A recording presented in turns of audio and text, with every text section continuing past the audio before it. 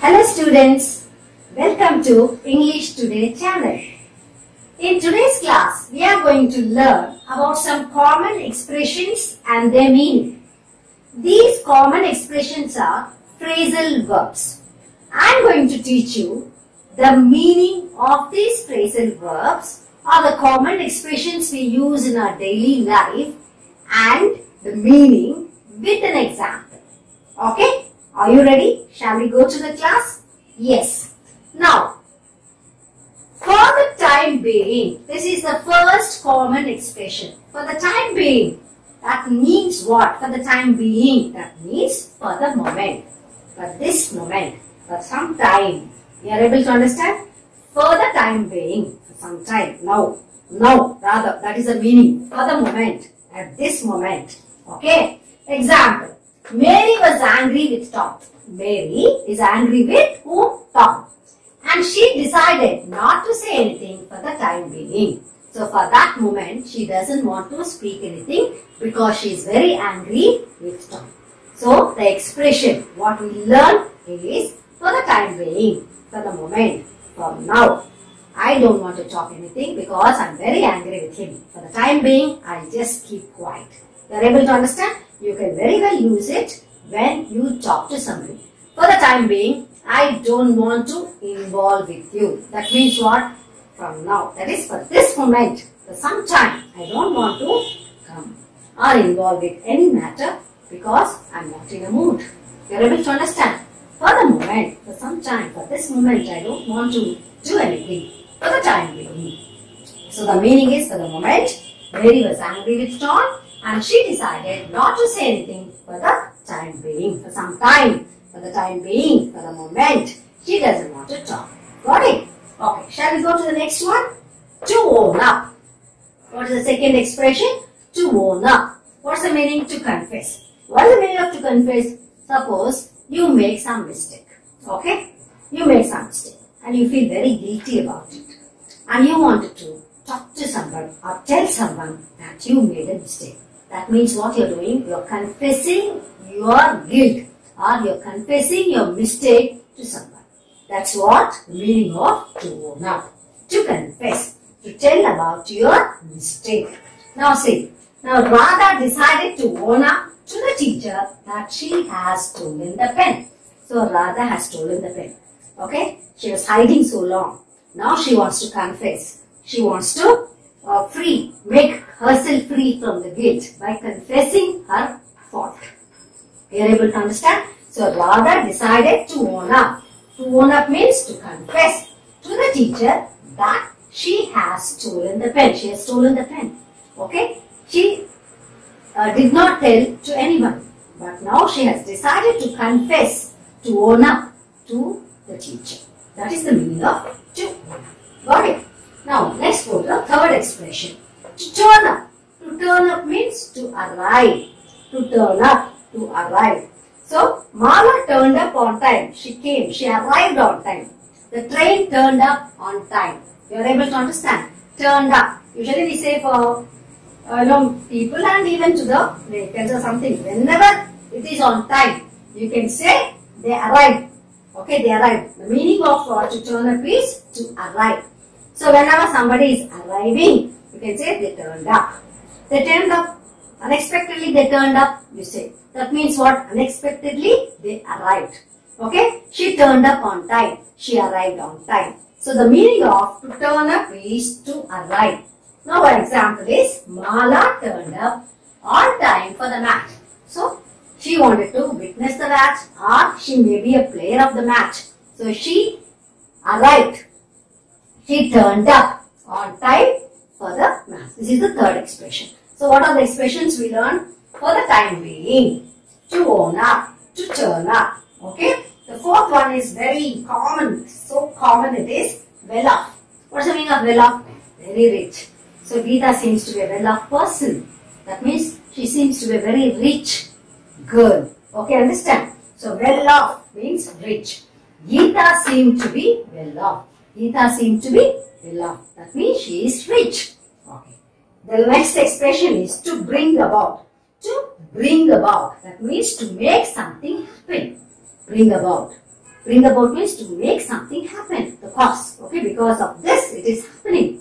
Okay, so example is the revised tax code brought about considerable changes in the accounting. So tax code, they have changed it. So when they revised the tax code, it brought about, bring about, past tense is brought about, considerable, remarkable changes in accounting section. So because of the changes of the code, the accounting section improved. Got it? So now for example, the government has brought up some changes, considerable changes in the educational system for the betterment of the students. So the effect is, it is going to be good for the students. They brought up some new changes. Okay. So this is what, to make something happen. They made something happen. The government brought up. Okay. So they brought about some changes in the educational system for the benefit of the students. So these are the 5 phrasal verbs or the common expressions we learn. For the time being, that means for the moment, for now. The moment means now. Okay. To own up means to confess. To turn up means to arrive. Well up means reach. To bring about, to make something happen. So we'll go to the next one. Okay. The next expression is to spot. What is the meaning of the word spot? To notice something. I spotted a snake in the park.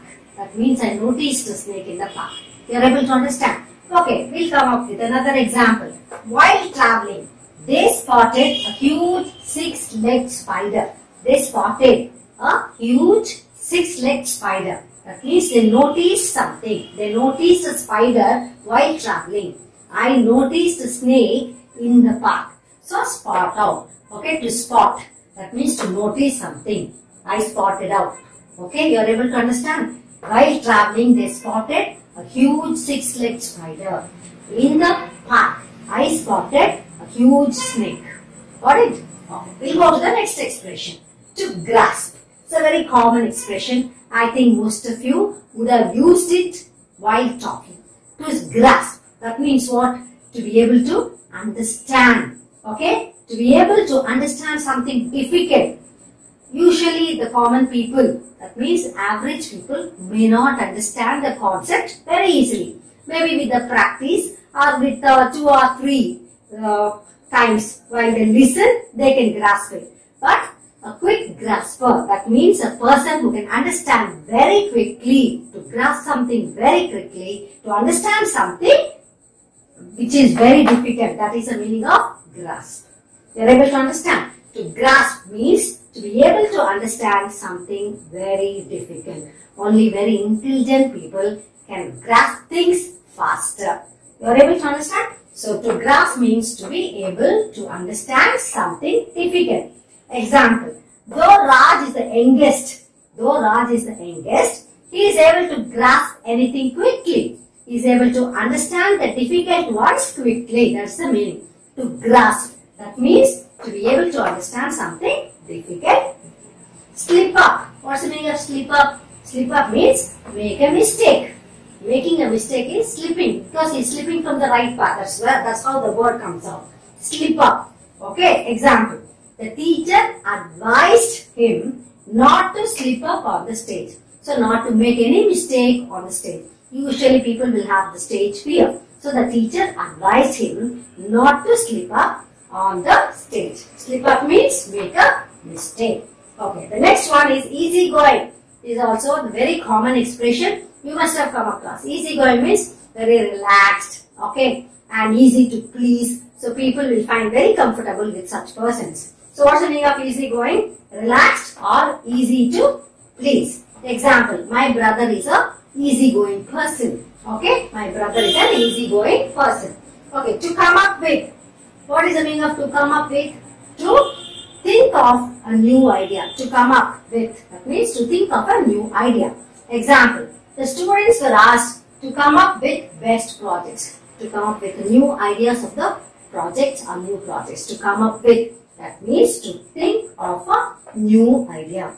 Maybe for the science exhibition, the teacher doesn't want the same old projects to be continued. So she is asking the students to think of a new idea. That means to come up with. The students were asked by the teacher to come up with best projects. Got it? So we learned totally 10 expressions, and I am sure you understood all the 10 expressions. Actually they are phrasal verbs, but we use it commonly in our language. That's why I named it some common expressions and the meaning with examples. So you practice them, you learn them, and you use them in your language. So your language will be perfect.